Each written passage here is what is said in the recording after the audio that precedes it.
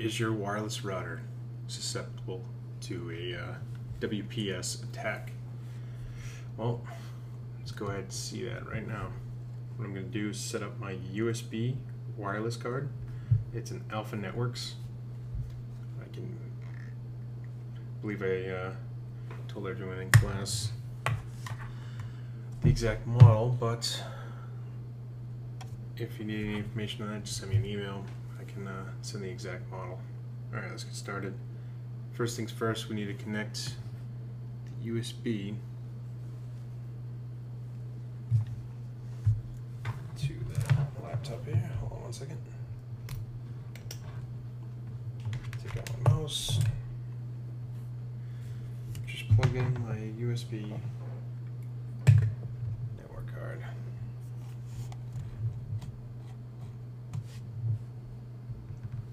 Okay, let's check. Let's see here. Go to USB.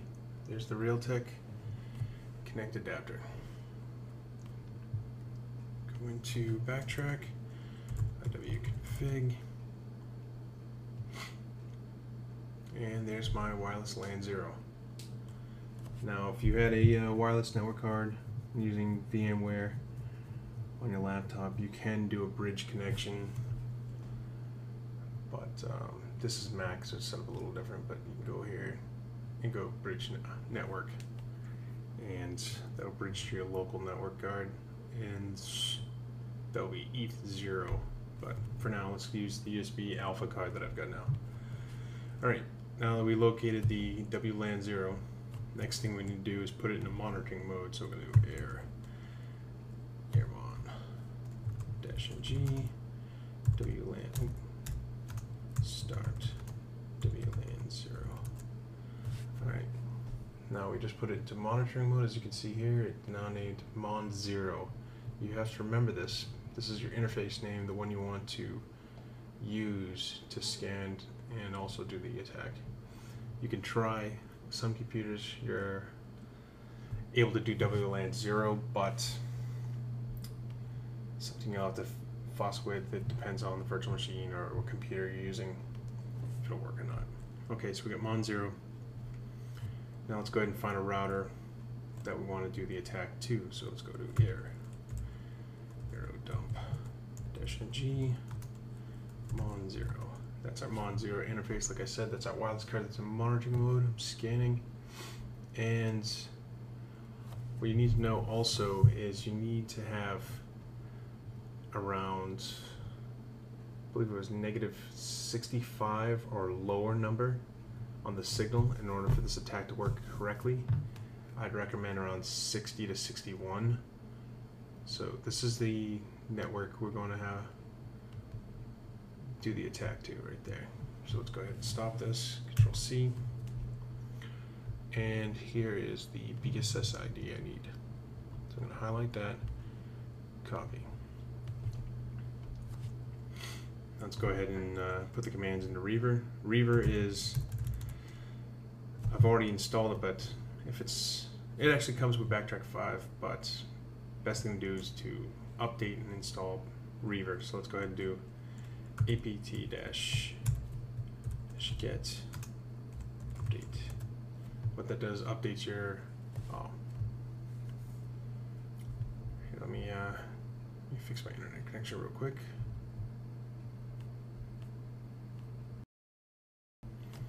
Alright, what I had to do is, I guess I was mentioning this before, I had it in bridge mode. I had to put it back to NAT, and when you change it back to NAT, you need to refresh, release or renew the IP address. And in Linux, it's a little complicated. It's not like a simple button or anything. So let's go ahead and I can show you that real quick. What I'm going to do is first do ifconfig to locate. There's my ETH0. This is the one I need to release or renew in the IP. So what I'd like to do is ifconfig ETH0, and then that just shuts down the interface. I'm going to turn it back on, and then we're going to do DH client-R to renew the or release the IP, and DH client, which will get me a new IP address from the router. And as you can see, it renewed their IP for me. Simple commands, good to know. All right, let's go ahead and double check that everything is working still after messing with that.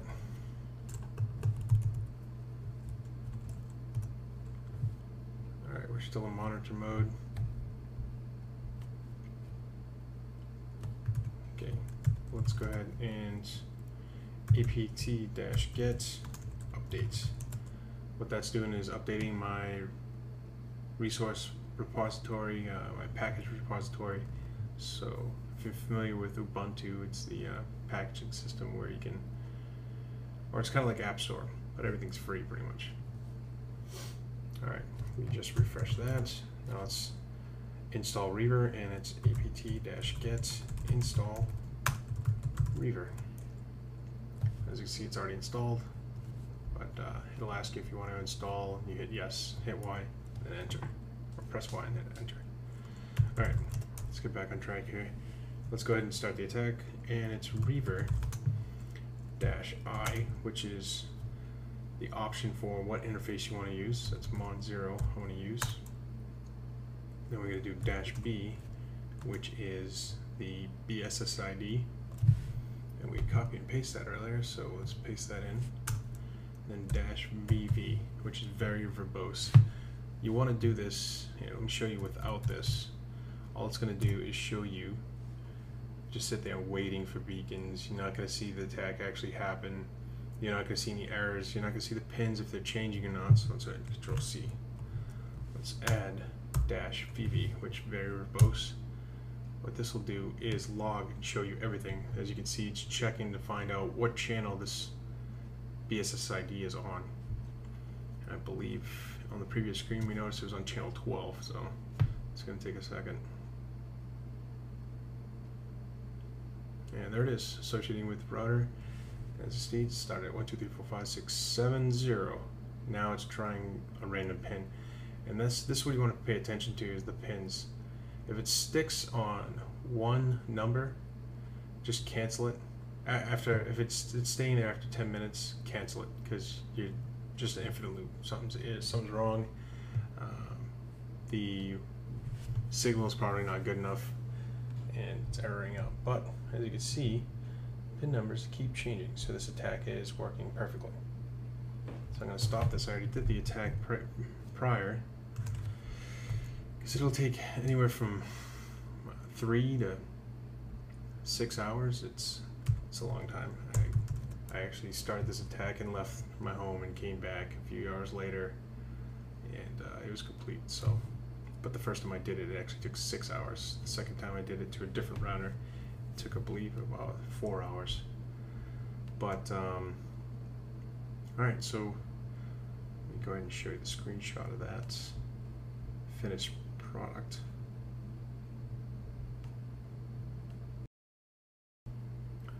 And this is what the final result will look like right here.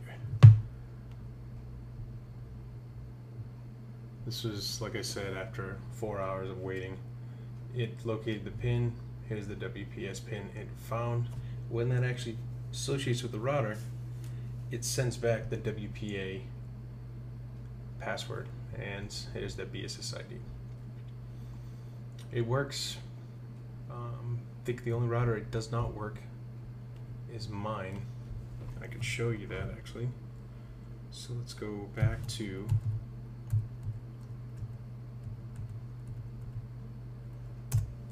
locate my router real quick. What I have is the E4200. What it does is after a certain amount of temps, it'll actually lock you out for a certain amount of time. And that time, every time your attempts fail like 3 times, I believe it is, after that it locks you over 5 minutes. Then you try it after 5 minutes, it attempts 3 more times, it locks you over 10 minutes. The time actually doubles. Right now there's no way of actually protecting yourself from the hack, or excuse me, attack. Only way is to delay it, and hopefully it'll sway the the attacker to just give up on your router. But here's mine. My BSS ID is right here. Copy that. I'm going to do the Reaver attack.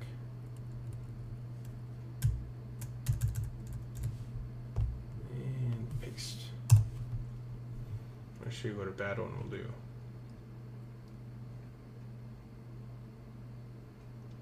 As you see, it's starting the pin. First pin, second pin, and it should lock out after a few attempts. And there it is, the third attempt, and then warning detected, AP rated limit. Wait 60 seconds. And after that it'll be, so it's 60 seconds, not 5 minutes, excuse me. So it'll go from a minute to 2 minutes to 3 minutes to 4 minutes. So it's going to continue to lock you out. So do your research on your routers, see if they have this option.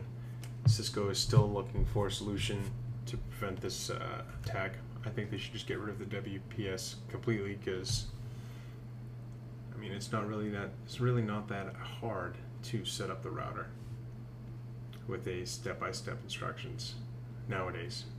Prior, yeah, they had issues. You had to configure your router with your DSL or cable modem with the static IP, but nowadays everything DHCP is not really an issue. Also, MAC address filtering. I mean, if let's say you set on your router MAC filtering, where only people with the MAC address in the list can get on that system. So what you use is go back to your air dump and do a scan. As you can see down here, shows not associated. It'll actually find the people that are associated to a router and their MAC addresses. So all I have to do is grab the MAC address and use MAC changer. Like, for instance, let me do this real quick. Go ahead and unplug my wireless router. I mean, USB wireless NIC. Plug it back in.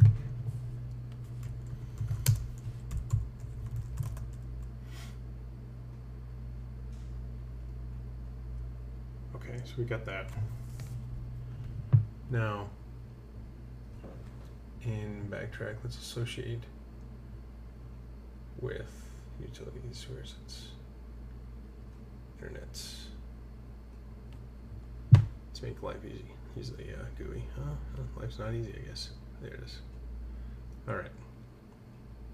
There's the router we did the attack on. We'll hit connect. It's going to say I need the key. And let's go ahead and get that from the screenshot here. Screenshot says a WPA PSK.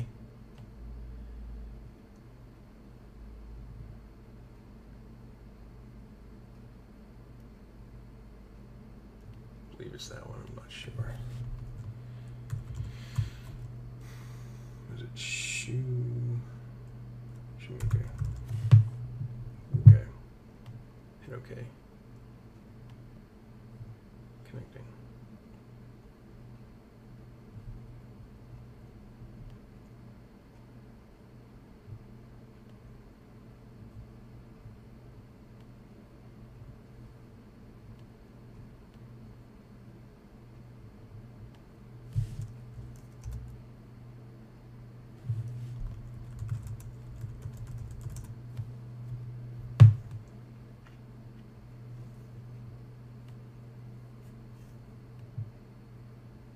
Alright, I'm connected. So let's use Firefox. I've noticed on this router, this is a router that was set up by Comcast, and they left it at the default username and password. So what I did was went in here, it's admin, helped out my neighbor, put it to do not enter. Actually talked to the person and told them I did this. So let's go ahead and do that. And let's go in. There we go, slide this over a little bit. View connected devices.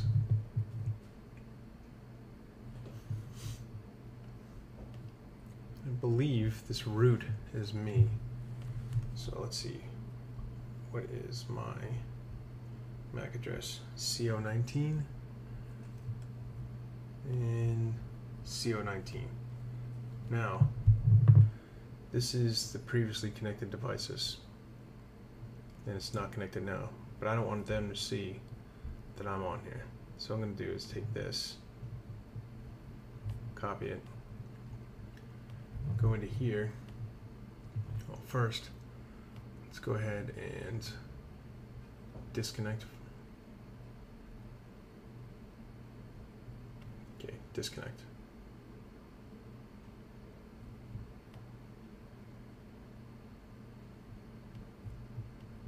Okay, it should be connecting. Disconnecting. If config. Alright, it's disconnected. So we first need to power off the interface. So what we're going to do is ifconfig and do WLAN 0 down. Now we're going to go ahead and use Mac Changer. It's built the options in Backtrack already. It's already installed. So I'm going to do Mac Changer -- Mac. I'm going to paste in their MAC address, the HC, and put it on WLAN 0. Now it shows my current MAC. That's the alpha MAC. That's CO19, and this is the fake one now. Let's go ahead and turn the interface back on. Do up.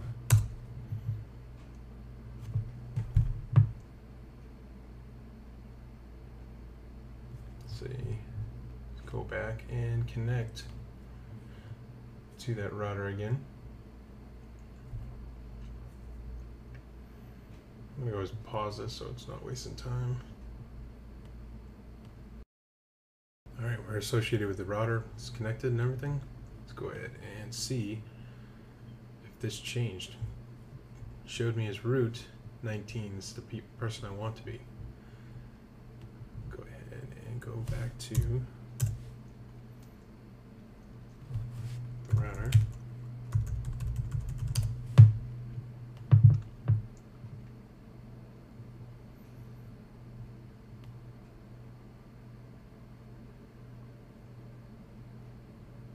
Now, as you can see, 19 was my old one, and now I'm 8C. Erase my previous MAC address, and it was like I was never there.